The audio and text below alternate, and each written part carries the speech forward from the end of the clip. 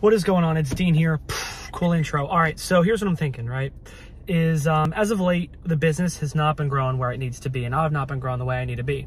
So I've been looking at this going like, what the heck is happening here? And I realized, you know, like I always do, I have these very profound, stupid realizations, if you want to call them that, and realize that I'm not putting my time into the right things. I'm not doing the right things with my time.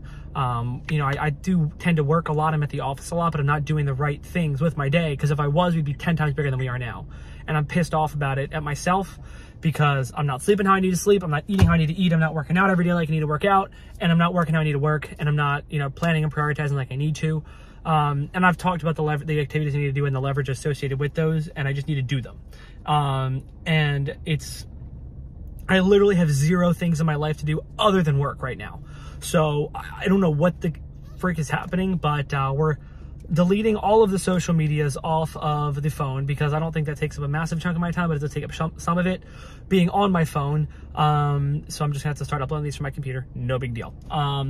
And I'm going to really start auditing my time on a daily basis like I'm an employee, because now I'm getting paid like an employee should. If I'm getting paid like an employee, I'm going to be measuring myself like an employee. So I got to get my act together. I think, you know, there's a lot to be said about it. I'm going to start doing a lot of different things as far as just personally to make sure that I'm in the optimal condition to do, you know, the best stuff at business possible. And it's all about leverage and opportunities. And if you think that coincides with the video Alex Hormozi posted, that you're completely correct, because I just watched that video. But that's not where this came from. This has been a long time coming, and I've been getting angrier and angrier about, you know, the situation I'm in, and how I don't feel like it's like, oh, I feel stuck. Like, no, I don't feel stuck. Like, I feel like I'm not working hard enough, and I'm not pushing what I need to push, and I'm not, so we're staying at the same spot. That's what that means, is I'm sitting here going, oh, we're in a seasonal business. It's seasonal. We grow and we shrink, blah, blah, blah. No, shut up, Dean. You can grow the company at all the times of the year. You get a massive freaking winter portfolio and do a crap load of snow, buy a ton of equipment if I wanted to, if I had the freaking brain and work ethic, if you will. I'm working, but I'm not doing the work ethic that needs to happen to be able to do that. So that's where I'm at. That's why I'm freaking pissed, because we should have another 3 trucks right now. We should have a ton more team members. We should have more people in the office. We should be freaking scaling. But because I'm not putting the effort I need to put into freaking marketing, we're not actually growing that we need to grow. And it's annoying, because I'm not myself, because I'm the only person that's responsible for freaking marketing the company. So since I'm the only person responsible for marketing, guess who needs to do their job better? I do. Guess who needs to get better at their job? I do. Guess who needs to read more books on the job? I do. Guess who doesn't need to watch any more freaking YouTube videos about anything? Right? Unless it's maybe a Sunday. I don't know. Me. So I got to fix that. I got to figure out how to I got to continue to be a better leader and a better culture. Like, I'm just sitting here thinking, what the heck is leading? What the heck is culture? No. The other beautiful Hormoziism, if you want to call them that, whatever.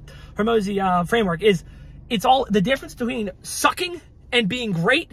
That's the job of a freaking leader. Like, from the worst leader ever to the best leader possible, that's the difference. And for culture, the highest productivity is what we're looking for in the culture. I don't care. Like, I care about people's feelings as long as it makes them more productive. Not because I'm an evil person, but it's because the whole point of a freaking enterprise.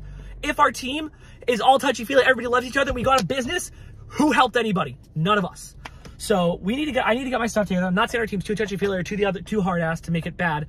But the whole goal is high performance, right? I've got a great rapport, pretty much everybody in the team. I really like everybody on our team, and I just need to be responsible for the results. Level 3 of leadership and John Maxwell's levels of leadership.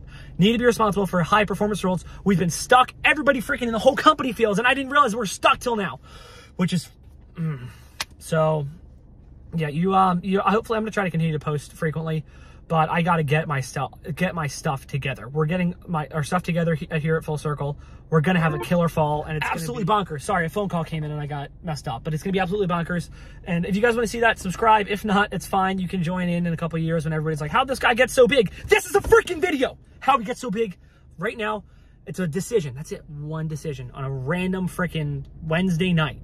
And it's not like I made this decision years ago, but like one little turning point to shift from going here to going here, and in years, you know, or, you know, from whatever going here to going here in years, it's a lot different. So I look forward to, you know, getting these habits in place the way they need to be, and just, you know, performing the habits of a self-made billionaire, because we'll get there someday. So thanks for tuning in. See you in the next one.